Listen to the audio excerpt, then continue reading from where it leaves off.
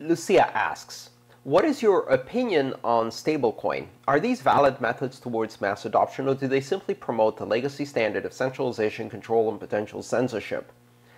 And the corollary question, if JP Morgan coin or Facebook coin becomes mainstream and can be used as a low-cost value transfer cross-border payment method, does this weaken the potential value of traditional cryptos?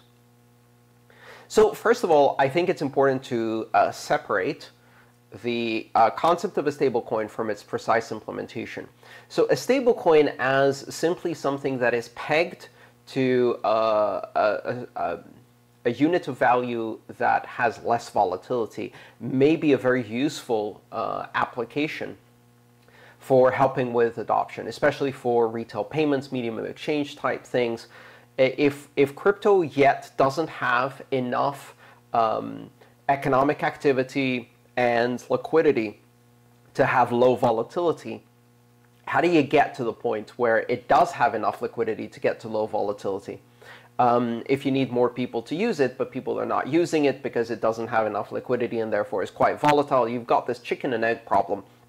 And stablecoins might be a way out of that by creating things that have many or all of the characteristics of cryptocurrency, but with the lower volatility of a national currency. And by lower volatility, of course, the name stable is a bit of a joke, but gradually declining in value over 30 years so that you lose half your money was too long. So stablecoin it will be. Now, the important thing is, how are these stablecoins implemented? And you really have to ask questions about centralization versus decentralization.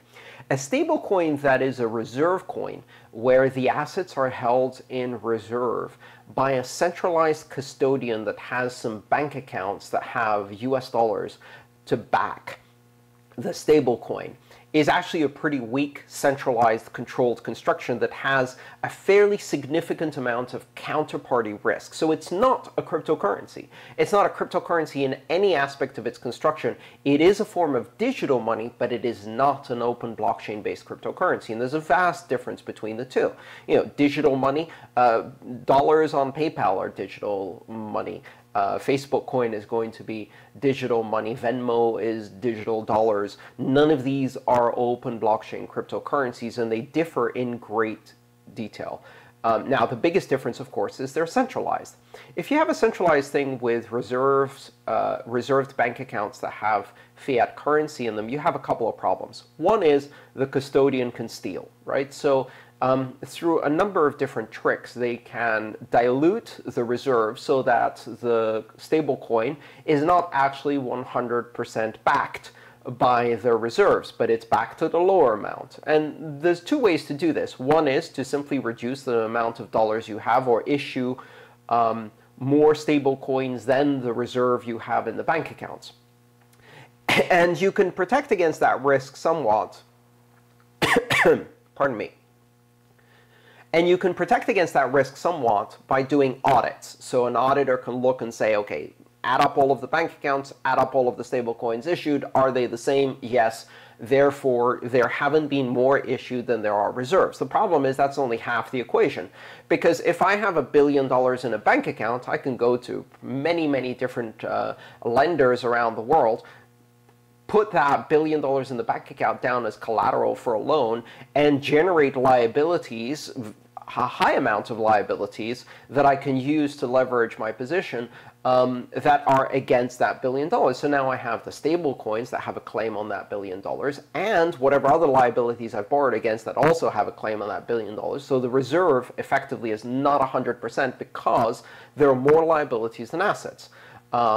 So one way is create more assets than liabilities. The other one is create more liabilities than assets. Either way, it's not 100% reserve. That's not even considering the fact that there is an enormous risk from the traditional financial system because of the ease in which the reserve can be confiscated or frozen or seized by the banks or governments in the countries where those accounts are held.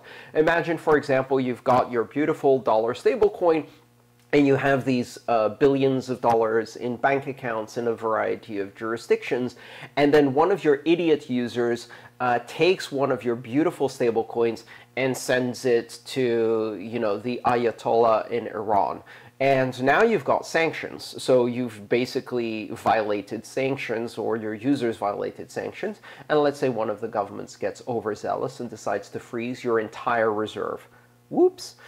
So centralization is a big problem. I want to go into the corollary question just briefly.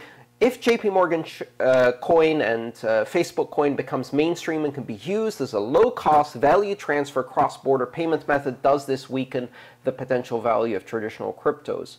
Let's ask the 5 fundamental questions. Is it decentralized? Is it open? Is it borderless? Is it neutral? Is it censorship resistant? This is how we judge whether something is a true open public blockchain or whether it's a pretender. Now, JP Morgan coin and Facebook coin and many of these centralized coins can never be those 5 things. They can't be open. Why? Because they have a centralized custodian, and that centralized custodian is in a specific jurisdiction. They have an obligation under law to confirm the identity of every participant in that system, also known as Know Your Customer regulations, which means the system can't be open. You can't just have anybody using it without identification. So you're going to have to apply identification. Once you've applied identification, you also have to vet the participants. So you have to vet to make sure that those participants are not on a watch list, they're not on a blacklist, they're not part of a sanctioned country, they're not subject to an asset seizure or forfeiture from any government anywhere. Oops, now it's no longer censorship resistant because you now have an obligation to stop any transactions that are going to go to someone that the government in the jurisdiction you are doesn't like, or if you're a global company, any government in any jurisdiction doesn't like for any reason. Which means that you're going to have an even bigger burden when you're doing cross-border transactions. So cross-border transactions are going to become increasingly problematic. So if you're a multinational stablecoin provider that's centralized now, you really can't do cross-border transactions unless you have the very limited circumstances where both participants are identified and regulated entities, and you've done all of your anti-money laundering and know your customer regulations, etc., which means it's no longer neutral. It can't be neutral. So you can't just say it's neutral to sender and recipient. It isn't. So it's not open, and it's not borderless, and it's not neutral, and it's not censorship resistant, and it's not decentralized because the custodian can confiscate any of these coins anytime they want, can change the rules, can increase the inflation, can decrease the inflation. So it's not crypto. It's a digital money that simulates the same thing we already have, just on a bigger scale. Who should be afraid of Facebook coin and JP Morgan Chase coin? PayPal, Venmo, they should be afraid. This is going to produce some significant competition for bank-based digital coins and bank-like fintech digital coins, where they now have to compete with someone who really knows how to do tech, like perhaps Facebook, and already has billions of customers, in order to compete on the basis of who can provide the most surveilled, controlled, not neutral, closed, bordered, jurisdictionally hampered, identity-laden, surveillance-based shitcoin. And so as a result, you're going to have fierce competition there. JP Morgan Chase should be very worried about the fact that Facebook may enter the financial services industry with a bang. We've already seen that happen in China. You get this really horrible surveillance coin as a result, but it does provide significant competition for the banks. If you understand what the unique proposition, the differentiator of cryptocurrencies is, which is that they are open, borderless, neutral, censorship-resistant, decentralized, that they have public ledgers, that they have APIs, that you can interact with them and build applications without asking for permission, that they're trustless because you don't have to trust in a custodian, that they're permissionless because you don't need permission to participate or build applications. None of that is provided by these centralized stablecoins. And finally, the one caveat is there is a particular type of stablecoin that uses cryptocurrency as its reserve in a smart contract, which is not centralized. So in this case, we're talking about a stablecoin that is managed in a decentralized fashion, that is operated through smart contracts, and that has reserves in cryptocurrency rather than fiat, and has all of the characteristics of crypto, meaning it's open, borderless, neutral, censorship resistance, with a public ledger, with immutability, with all of these other characteristics. That is interesting. It's very interesting. One example of that is the MakerDAO DAI, DAI, which is a decentralized stablecoin. There will be more, and they will be interesting. And I think those actually compete even more with the traditional payment providers and give us that bridge solution where you may be able to reduce volatility for retail use and medium of exchange use without compromising on every single principle of the open blockchain cryptocurrencies. Roscoe asks, what is your review of DAI, the crypto-backed stablecoin from MakerDAO? I did talk about that in a question about stablecoins. I'm going to talk about it a tiny bit more, but keep in mind this is not a review. It's certainly not a technical review, and even more so, it's not an endorsement or a suggestion about how you should invest your money. So having said that, let's start again. Roscoe asks, what's your review of the DAI, the crypto-backed stablecoin from MakerDAO? Love to hear your breakdown of logic and your general reaction to this type of decentralized project. DAI, or DAI, presents an interesting censorship-resistant stable cryptocurrency. Do you think this brings us closer to mass adoption?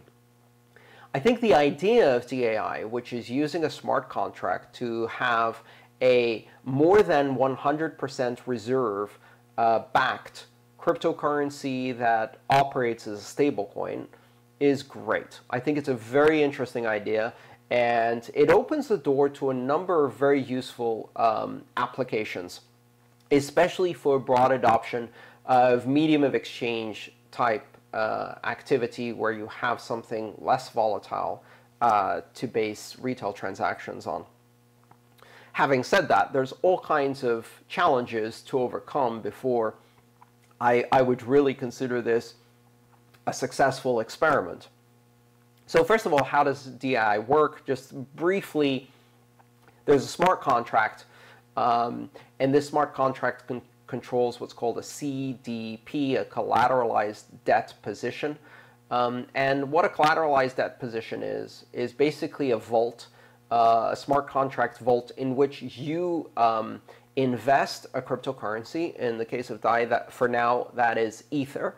And so you invest Ether into this collateralized debt position, and then based on how much Ether you put in, you can choose a collateralization ratio and then extract DAI, or have the smart contract issue stablecoin DAI against your reserve for a certain value. Let's say, for example, you have 150 Ether, and based on the current exchange rate of Ether to US dollar, you have an exchange rate of Ether to DAI that allows you to issue the US dollar value of 100 Ether.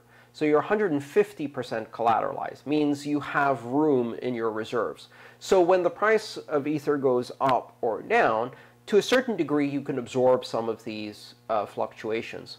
The way a CDP works, which is really interesting, is that if your reserve drops below a certain percentage, then you basically have that collateralized debt position liquidated and you lose it. So you have to re-collateralize it, meaning put more money in reserve or sell back some of your DAI and remove them from circulation in order to maintain that stability. And everybody does that in their own CDP, which maintains the stability of the DAI as itself. Now, there are some governance aspects to this. There's an interest rate that applies to the reserve funds and the DAI itself, and there's another token called MakerDAO, or MKR, and that token is used to vote in the governance aspects of setting the interest rates in order to maintain the peg between DAI and US dollars. So the goal is to have one DAI equal one US dollar, but backed entirely by Ether in a completely decentralized smart contract. It's a fascinating idea. DAI has failed to maintain the peg, but not by much. I think the worst it's gotten was about 95% or 96%. Instead of 100% parity of the value. Usually it's always on the downside, or I think it is always on the downside, meaning that A DAI is worth a bit less than a US dollar. It hasn't been able to maintain complete parity, but it has managed to be very, very stable. And people are learning gradually about all of the governance aspects of building these kinds of things. So one of the interesting things about this kind of decentralized stablecoin is that the risks are different. And it's important to understand it's not that there are no risks. It's that the risks are different from a centralized stablecoin that, say, has a full reserve with US dollars in a bank account. So no one can confiscate the Ether collateral that's behind the DAI. And the reason no one can confiscate it is because it's on a smart contract that's running on an open, public, decentralized blockchain. So that gives it a much better risk profile than, say, having US dollars in a bank account held by JP Morgan Chase under the jurisdiction of the US government, which may get pissed off for whatever reason and confiscate all of that money. So no one can easily confiscate the Ether collateral that's in the CDP.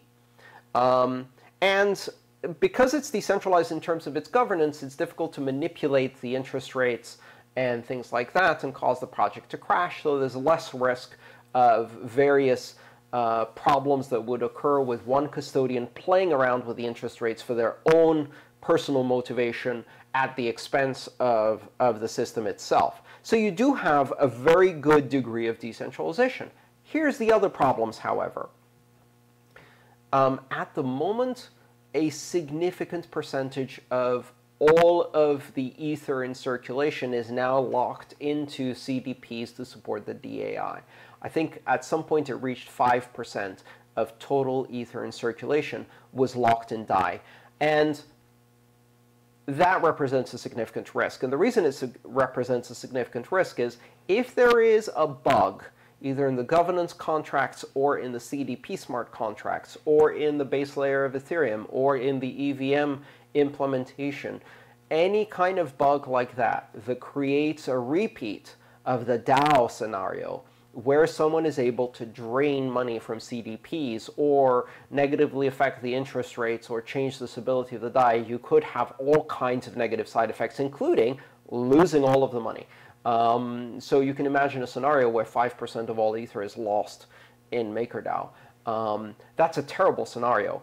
But it's also what happens when you have a smart contract that's only, I would like to say, 2 years old now, and that is now being tested at scale under adversarial conditions with an enormous amount of money invested into it. I would probably have liked to see a cap that prevents people from putting too much money into these contracts until the concept is tested better, but that's not the way the community went. So people are willing to take much bigger risks, and one of those risks is software bugs. So different risks, right? In custodial and reserve-based stable coins that have a third-party custodian and third-party reserves that are held by banks, you have massive counterparty risks of confiscation and hacks and things like that. In decentralized smart contracts-based stablecoins, they're much more promising because it's decentralized, but you still have other risks, including software bugs in the implementation of the smart contract or in the platform they're running on, in this case, Ethereum. So I would be very cautious about this. I wouldn't invest much of my own money in this. It's not an investment. You can't invest in a stablecoin. It's like, well, I'm expecting the returns in the future to be a gradual decline in price by 2% because of the inflation of the US dollar, so that I lose my money slowly. I mean, you can't really invest in a stablecoin as the asset itself. You can make money on the interest of participating in this, supposedly, but I'm not interested in playing around with these things. For the time being, this is one of the things that I'm going to watch as a technology and try to learn how it operates. And you know, the lessons we can get from projects like this are incredible. And we can get lessons not only on success, but also on failure. In fact, we might be able to get better lessons on failure by observing the way in which someone may take this down through adversarial action, or the governance fails through some kind of split in the community, or whatever else. The failure scenarios are rich in lessons that we can use to build the better version next time. In general, long-term, Decentralized stablecoins are a fascinating example of the kinds of things you can do with smart contracts, probably the most interesting example of smart contracts today, and something I'm watching carefully and learning how the technology works. And at the same time, there are some significant risks which would cause me to be very cautious about investment. Don't put more than you might be comfortable losing. As they say, the rule of thumb is take the amount of money you're supposed to put into this project, put it all on the table in front of you, and set it on fire. Did you cry? If not, that's the right amount of money.